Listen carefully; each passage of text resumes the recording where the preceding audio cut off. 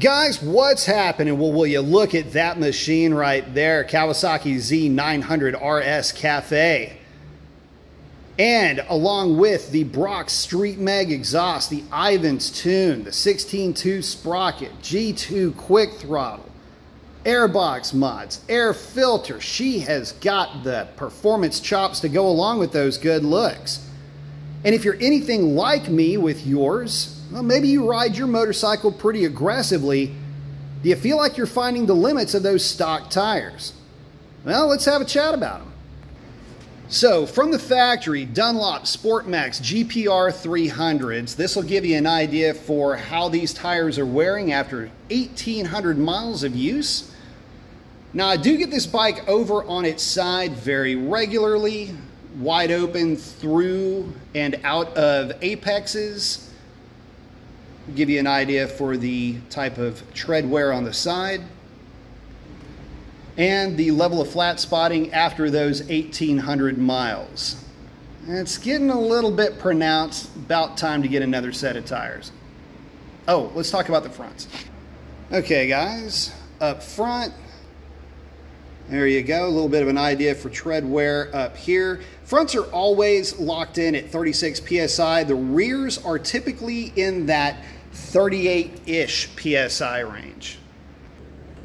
Okay, guys, so the question might be, are the tires any good? Well, they're not bad. Listen, if you're not taking this bike too seriously, you're not getting it out on B and C roads and really wringing its neck, these tires are actually okay. With the only complaint that I would have would be how fast that they started to flat spot. But getting the bike out and really putting it through its paces, the tires didn't really offer up a major slowdown for me. In other words, they didn't give me any sense for pause, at least not as much as you might think. Now, I have had them kick out a little bit on me. I have had the bike push through corners, fast sweepers, things like that.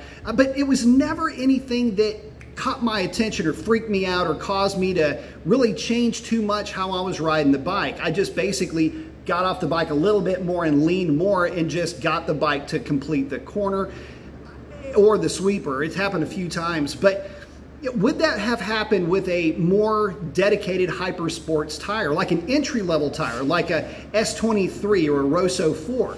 There's plenty of them out there. Those are the first couple that came to mind. Those would probably be more adequate for the way that I ride this motorcycle, again, fairly aggressively.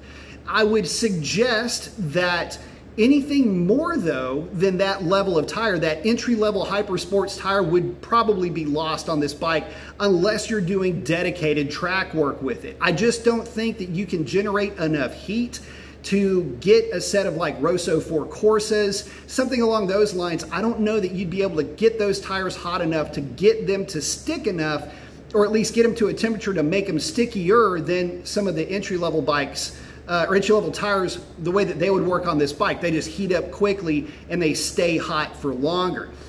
So for the type of riding that I like to do, again, really getting after it in B and C roads, on ramps, off ramps, things like that, where I can really get the bike over and I can really lay into the throttle, those are the types of tires that I would probably suggest if you are the same type of rider as I am. But again, if you're not and you're really more into the cruise, you're more into having the bike upright, I would probably suggest more of a sport touring tire. And there's plenty of them out there to choose from, and it really doesn't matter which one you pick. They're all pretty good. Anything with a name brand of Pirelli or Metzler, something along those lines in the factory size, will be more than enough tire for you, and it will keep you on the road longer because they'll have a more durable carcass, they'll have a more durable compound, and they're going to not flat spot the way that the factories did.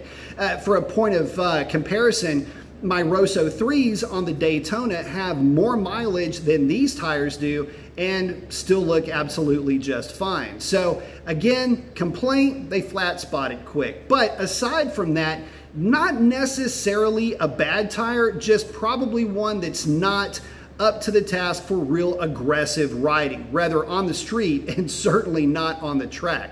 But that's just my opinion. If you've got one of these, post up your comments. Let me know what tires you're running, how you like to run your bike, what kind of modifications do you have done to yours, Can't wait to hear what you have to say. And with that, that's a wrap. Adios.